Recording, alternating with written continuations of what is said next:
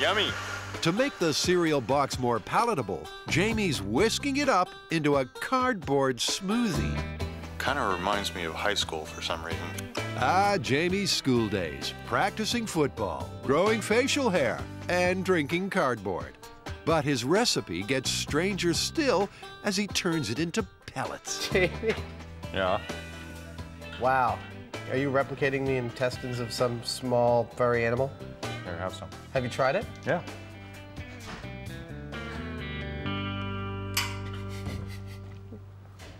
You know, it tastes uncannily like cardboard.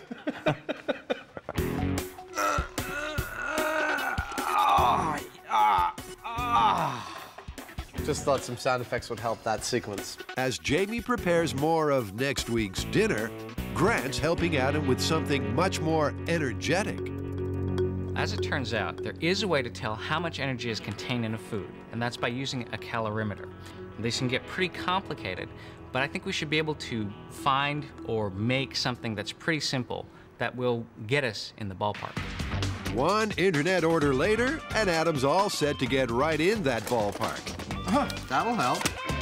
But exactly how does this calorimeter work? I burn it underneath a pot full of water.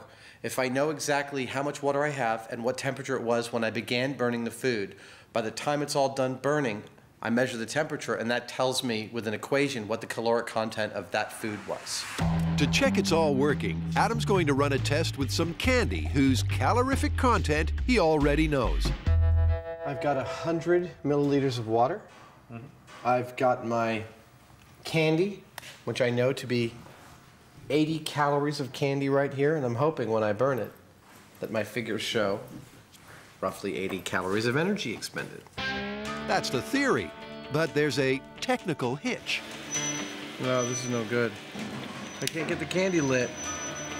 The candy just won't catch fire, which means Adam can't calibrate his calorimeter. I'm gonna move on to something else.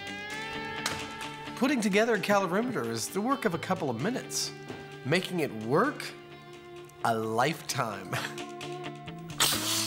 So far, it's hardly a rip-snorting success, but Adam's going to plow on regardless, starting with his mom's nemesis, a commonly available cereal. Look at that. And remarkably, it works.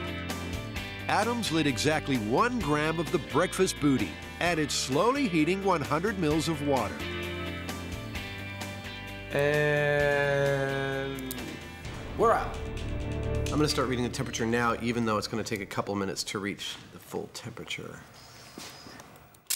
The water temperature went up by 10 degrees, which, after some complex calculations, means that 1 gram of cereal equals 9 calories.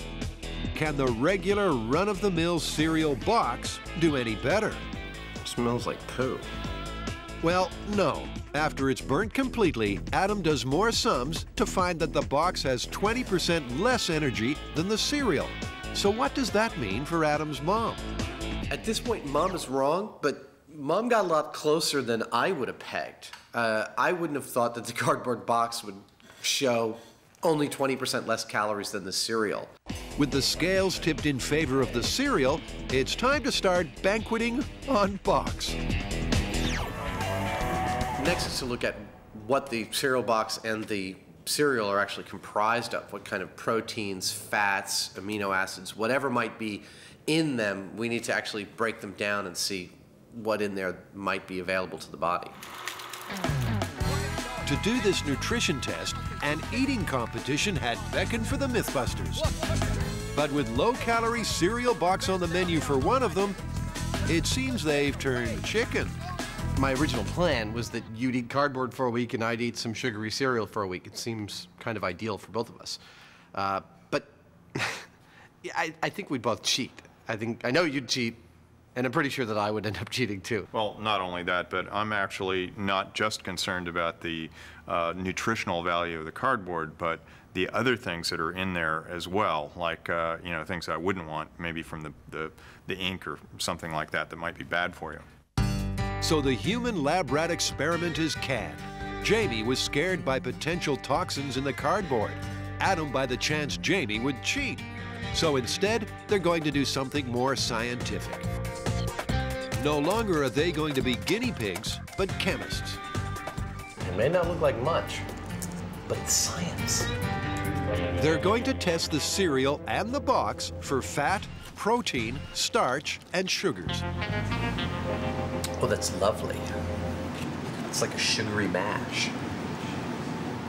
And for each test, they've got a control to see what a positive result looks like. First up, they're probing the fat content. In this one, all we do is dip a test strip into each of the liquids for 5 seconds. Starting with the control, some fat-rich olive oil. A positive test will turn the pad deep red. So that's a positive test for lipids. Okay, so our control is good. Next up, the cardboard box. It doesn't seem that there's any fat in the cardboard. So remember this, kids, cardboard is low in fat. But with the cereal, there is a hint of red to the dipstick. So there's a bit of fat in the cereal. A little bit. Cereal? It's 1-0 to the cereal. Okay. Starches. In the iodine starch test, the control gives a positive dark blue hue, a color slightly replicated by the cardboard, but much more so by the starchy breakfast bites. Oh yeah. Cereal, positive, lots. Yeah. Meaning it's 2-0 to the cereal. Next up, the sugar test, and this one requires a bit of microwave action. What the hell is going on in here? Here's the original stuff with cardboard in it, and it looks exactly the same color as it did. This is the cereal, and if it has a greenish tinge or a yellowish tinge, it indicates the presence of sugars. Finally, the protein test makes it a myth-busting 4-0 to the cereal. So there's no protein in the cardboard. And to check all their results, Adam looks at the box information. Why didn't we just look at the darn box in the first place? The reason we have to do this is because while it does give you some of the values of the nutrients in the cereal, they have neglected to put any of the values of the nutrients in the cardboard box. You mean they actually don't intend that we eat the box? Dun, dun, dun. After some sugar-induced silliness, it's time to wrap this one up. Well, breakfast cereal versus the cardboard box it comes in, what are our results? Well, on the calorimeter test, the breakfast cereal won. It had 22% more calories than the cardboard box. What about testing for specific nutrients? Cereal won hands down in that test as well. Mom, I'm sorry, but you were totally wrong. That's completely busted.